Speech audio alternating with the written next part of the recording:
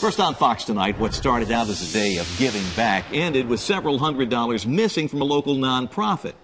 Now, thousands of families donated a total nearly $1.5 million to local charities in just 24 hours through a campaign called the Big Payback. But the charity, Julie's Village, says it got shortchanged when a volunteer pocketed donations. Fox 17's Eric Alvarez live in East Nashville tonight with this story. How unfortunate, Eric.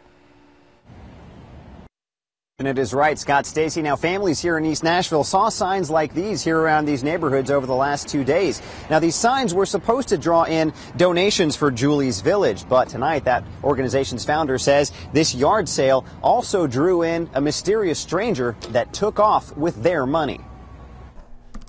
It all started with a Craigslist ad asking for volunteers and a response from a total stranger with a sympathetic story. Told us about her children, about they're physically challenged and that she had lost one. That story struck a chord with Julie Hamilton, who founded Julie's Village to help new mothers who have trouble breastfeeding their babies. I suffered greatly trying to nurse my twins, and so I founded the organization so that other moms would not go through what I did. The yard sale went on without a hitch, bringing in hundreds of dollars. At least that's how it seemed. Towards the close of the yard sale, we decided to count our money, and we realized that our cash was gone, and the only thing we had left was our change. More than $200 missing, and the volunteer they'd just met that day left without saying goodbye. That's when the red flags came into focus. She kept doing things around the money bag, but when she called, it was a blocked number.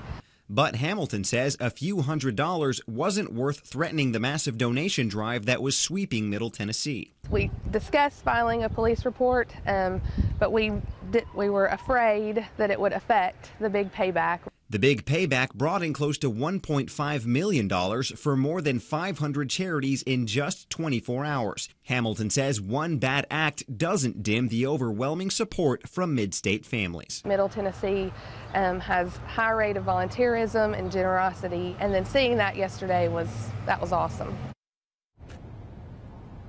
Now, despite what happened, Julie's Village brought in more than $5,600 in donations yesterday. Now, friends also set up an online donation page to help Julie's Village recover from the money they lost. Now, if you'd like to pitch in, you can either follow me on Twitter at Fox17Eric, or you can go to Fox17.com. Reporting live in East Nashville, Eric Alvarez, Fox 17 News.